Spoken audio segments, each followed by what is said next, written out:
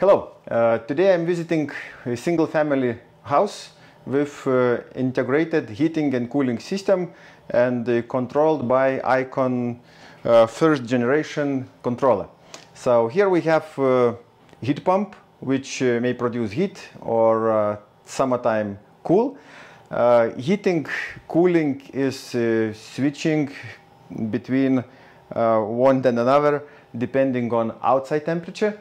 So for example, this guy, heat pump, decides when it is heating season or then it is cooling season. So right now is the summertime and it is cooling season. Outside we have plus 28 degrees and we supply plus 18 degrees chilled water to our underfloor heating system, and it is being controlled by Danfoss Icon first generation controller. Controller is with expansion module which is connected to dew point sensor. Dew point sensor checks is there moisture on a manifold or there are not. If there is no moisture, everything is okay, everything is working. If moisture appears, so sensor senses somewhere around 95% of humidity, so nearly 100, and sends a signal to Icon controller and stops it temporarily to stop system for a while to get rid of moisture.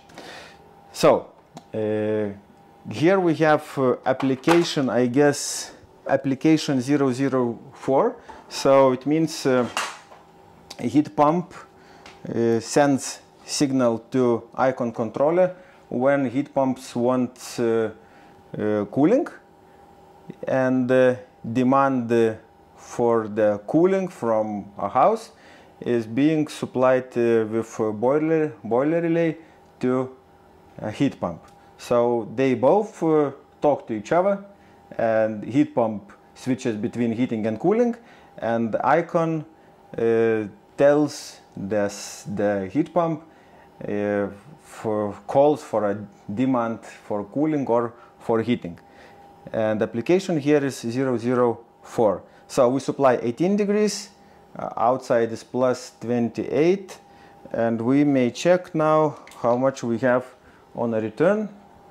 These red, these red are actuators, not maybe red, maybe yellow, and they show us these actuators are working, they are open because they are NC type, calling for cooling.